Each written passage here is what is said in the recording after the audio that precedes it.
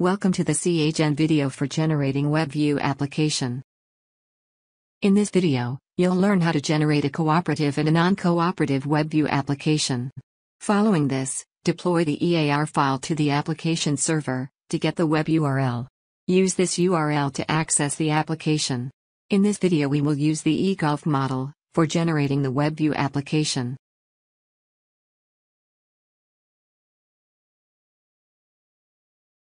First we'll use a non-cooperative WebView client using GenStudio. Open GenStudio.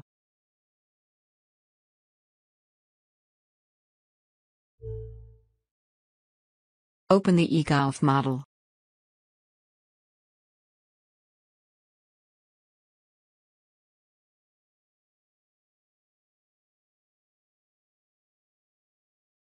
Activate the WebView Generation tab.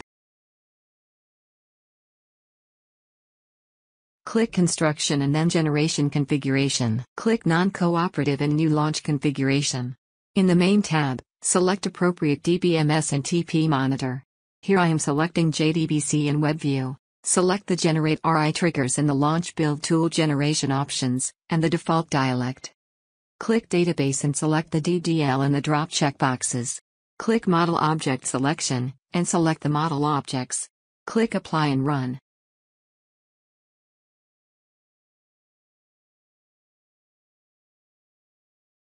Build tool displays the build status of the selected modules. When all the build statuses are OK, select all the modules except DDL. Assemble the selected modules to generate the EAR file. Select the application server. Here I am selecting generic for JBoss. Select the additional files library if your model uses an external file. Include the external file from the source.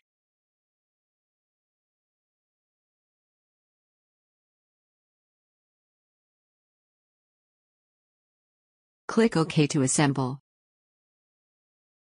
Assembling is complete.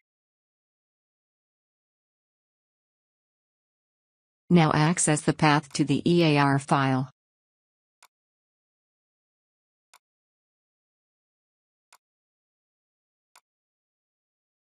Copy the EAR file to the application server. Now we will see how to view the application through a web browser.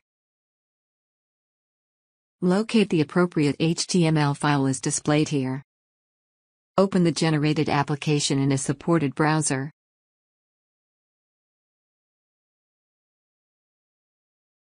The application displays the sign-up page. Here, the application is eGolf Services. Here ends the complete cycle of generating, deploying, and launching non-cooperative application. Let's now generate a cooperative WebView client. CHN server, for example, an EJB server or a C server is required to establish communication with a WebView client. For details about generating an EJB server, see the relevant documentation or video. Use the com.config.properties file if you want to override the default server communication properties. For EJBRMI, the format of Server Manager properties is. For Wildfly, when client and server are in the same instance, the format is. For Wildfly, when client and server are in different instances, the format is.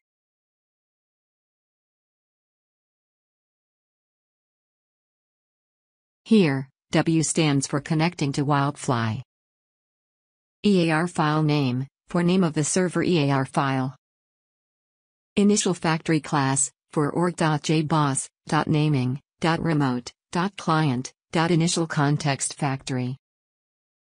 Name manager URL, for http://remoting:/hostname:/port. Username is Wildfly username. And password, the Wildfly password. For JBoss EAP, when client and server are in the same instance, the format is. When client and server are in different instances, the format is.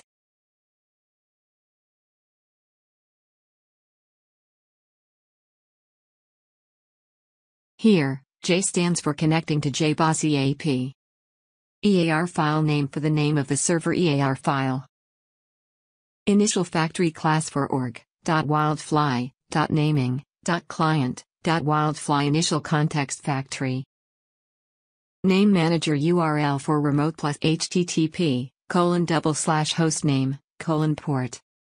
Username is JBossEAP username. And password, the JBossEAP password. For web services, the format of server manager properties is. The base URL for example is. The context type is the part of the path of a Gen web service endpoint URL, which can be P for procedural step name, W for Wildfly, J for JBossEAP, or L for load module name. To generate a cooperative application, go back to Generation Configuration, click Cooperative and New Launch Configuration. In the Main tab, keep the DBMS None, TP Monitor Web View, and select the Launch Build Tool checkbox. Click the Model Object Selection tab and select the model objects. Click Apply and Run.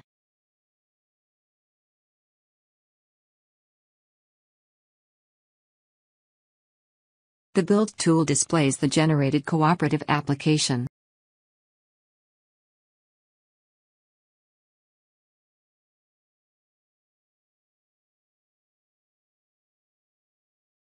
Now assemble the module to generate EAR file the way you did for the non-cooperative application.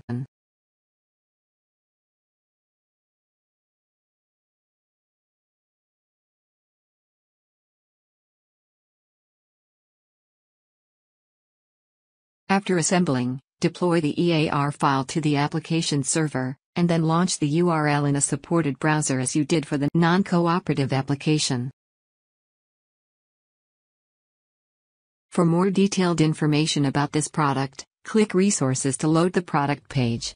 From there, you can visit product documentation, support, communities, or see the learning paths.